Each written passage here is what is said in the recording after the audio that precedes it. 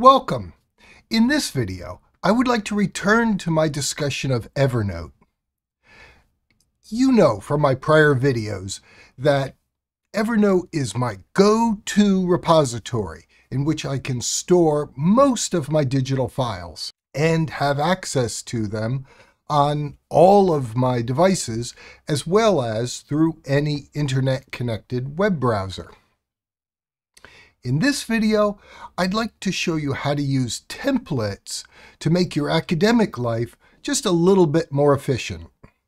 Let's get started. Here, I'm displaying my Evernote application on my MacBook Pro. This screen could look similar on a Windows machine. The interface is not specific to the Mac operating system. I'm going to create a new note by clicking New and then clicking Note, and I get a blank note in which I could type text. But before I type text, I'm going to click the option here to Open Gallery. And this will show me templates that I've created here in my Evernote account. Now, these are each templates that I acquired from Evernote's website, but then I save them into my account so they'll be readily accessible to me, even if I'm working on the computer while it's offline. I'm going to start with the class notes template. When I click that template, it then creates a note from that template. And this note is, as you can see, untitled. So I'm going to give it a title. Let's say this is a class on, I don't know, aeronautics.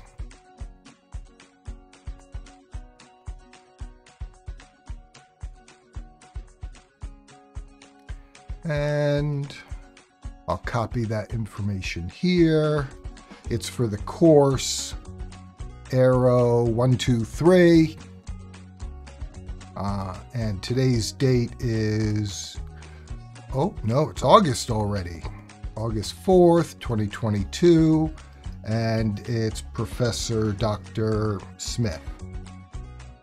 Now, here within this template, I can fill in any of these boxes, or I can choose to leave some of them blank. I can even delete them if I don't think I'm going to need them. But let's say I need one of the resources I need is the paper airplane that I created. And the key points that I acquired from the readings that I did before coming to class were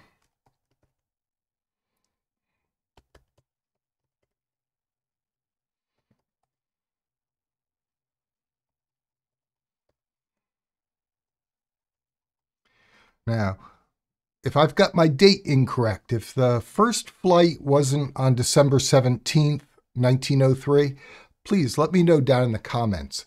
I think that was what I read in my textbook. And then I had another key point.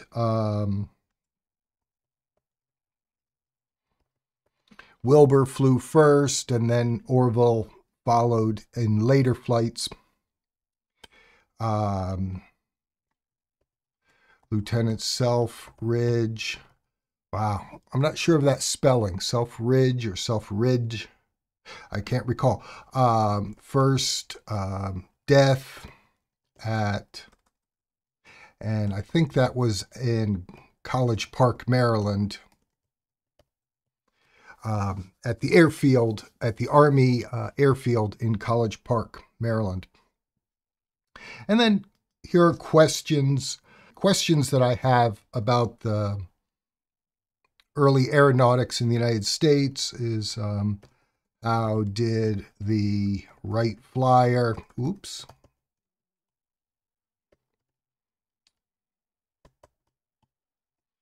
How did it turn? I know it used wing warping, but how did that change the aerodynamics of the aircraft to actually allow it to bank and turn?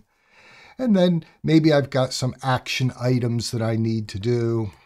I'm not feeling too creative right now, so I'm just going to create some fake items here. And once I've done these items, I can check them off. And then, as with the Cornell note-taking system, there's also an option here for my summary notes. This note is now saved as part of my Evernote database, and it will be available on any of the devices that are connected to my Evernote account. I'm going to show you again how I created a new note using a template. So I click New, Note, and I'm given a blank note. Click Open Gallery, and then click the template I would like to use to create my new note. And this is a dormitory checklist, which might be useful for you. If I click another new note, open the gallery, here is the Eisenhower matrix. You might recognize this from one of my prior videos in which I was addressing scheduling and self-management and time management. And I'm going to use the monthly calendar for 2022. So here, I know that my semester is going to start here at the end of the month on Monday the 22nd, and I will put in 9 a.m.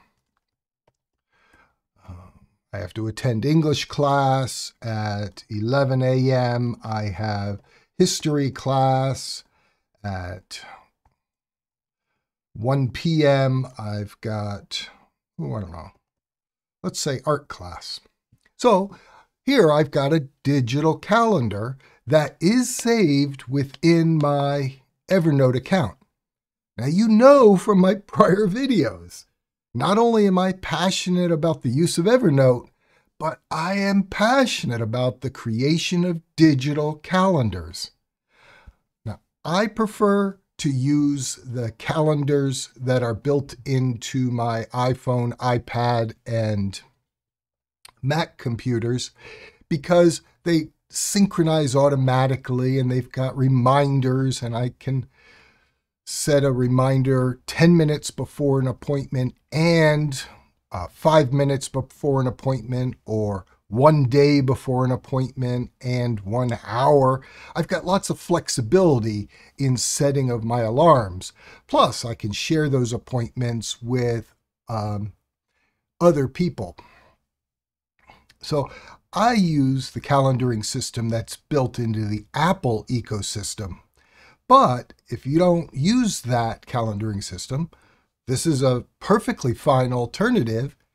And because it's digital and it's stored in Evernote, you will have access to this calendar on any of the devices on which you've installed and configured Evernote.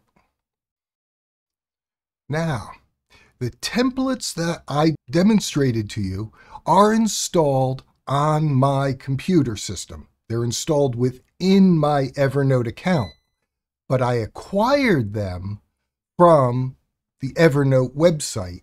Let me show you how I did that. If I create a new note, open the gallery, here are the templates that are in my Evernote account and can be used to create new notes. Here are templates that are still on Evernote's system, not yet in my database.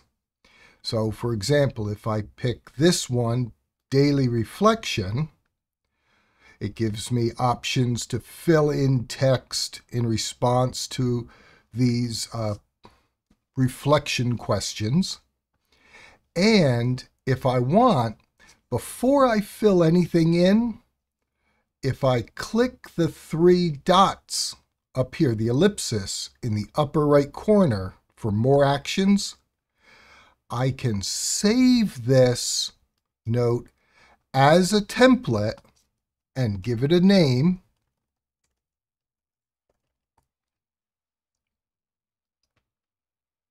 And then whenever I create a new note in the gallery, when I go to My Templates, here's the template stored now within my Evernote account. So any modifications that I make to the template, if I then save the modified note or the unmodified note as a template, it's saving the template into my Evernote account, making it immediately accessible on all the devices on which I've configured Evernote. Let me give you an example of some of the other templates that Evernote has already made available to subscribers. Project Tracker, Hiring Tracker, which might become useful if as you're graduated and if you have a position where you need to hire subordinate employees, this might be a useful template for you. Areas of responsibility. Oh, this one, interview scorecard, goes along with the hiring tracker, but the interview scorecard could be important to you even as a student because you may have to interview other students for committees that you chair. Daily focus and energy tracker. Here's the dorm checklist that I already saved to my account. Story dashboard. If you're working in film or video, you might find that useful. Event budgeting. Maybe your fraternal organization has social events and you have to budget for those events. There's all sorts of templates here. And by searching the internet, you can find other templates that Evernote users have created. The caution I have with searching the internet for more templates, though, is be aware of the possibility of acquiring malicious software known as malware into your computer. So be judicious in the sources from which you accept templates to install on your own computer. I hope this introduction to the use of templates within Evernote might give you some ideas on how you could improve your own efficiency through the use of Evernote. Until we meet again in a future video, I wish you the absolute best in all of your academic work, and especially in your use of Evernote. Bye for now. Mika, what a good stretch. You are a nice dog. Oh, what a beautiful necklace you have. So pretty. Yeah, you're a great dog. Yes. Oh, good shake, good shake. But you still have a lot of your fur coming off. It's that time of year. What a beautiful dog you are. I love you.